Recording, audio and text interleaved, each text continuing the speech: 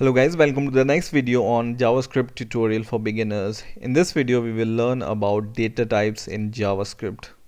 So there are basically 5 data types in JavaScript, which is strings, numbers, boolean, arrays and objects.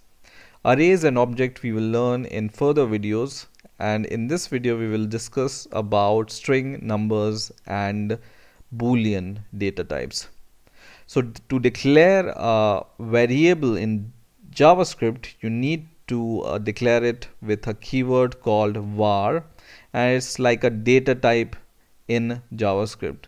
So unlike in other languages like Java or C++, you literally give the data type like int or bool or string here, but in JavaScript you give just this keyword called var and then your variable name. So for example, my number, and then you can initialize this variable by some value, for example 10, and by initialization JavaScript deduce the data type of a variable.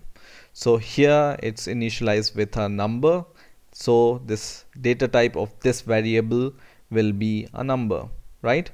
Now let's print this value. So there is a function in JavaScript which is called alert, and it takes one argument. It can be a string or a number or anything, right? So to print a variable, you just need to copy it and pass it as an argument of this alert function, and save your code and refresh your web page, and it gives you this number in the form of alert. Okay, now this number can be of different type. For example, if you want to initialize this variable by a decimal number or floating point, you can use it something like 10.213 or some decimal points, right? Or it can be a exponent value, so you can initialize it something like 10e5, which means 10 into 10 to the power 5. So let's save it and refresh our web page, and it will give you this value, right? Or you can do something like 10e minus 5, which means 10 multiplied by 10 to the power minus 5, and save it and refresh your web page, and it gives you this decimal value, right? Now to declare a boolean value in JavaScript, you do the same. So var, the variable name, my bool, and then you declare it with true or false. So it can be true or it can be a false value.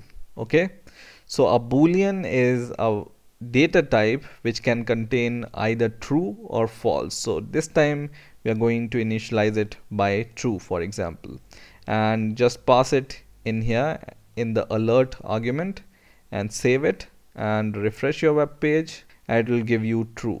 Okay, and if you would have initialize it by false, then it will give you false. So refresh your web page and it gives false here. Okay, now let's see how we can declare a string in JavaScript. So once again, give var and then give the name to your variable, for example my string, and then is equal to, and in double quotes whatever you write in between the double quote, it will be your string, right? So for example, my name is whatever, right? And just pass this variable in the alert function and save it and refresh your web page, and it gives you this string value here. Okay, now for example, you want to display a string with some double quotation or something. So for example, something like this. Okay, and this will give you the error. So when I save it and when I refresh my web page, it gives me nothing, and it gives me the syntax error, and it says missing semicolon before statement. Okay, and you can even go to this error by clicking here on the right hand side, and it shows me this line. Okay, so this error is coming from this line, we know, right?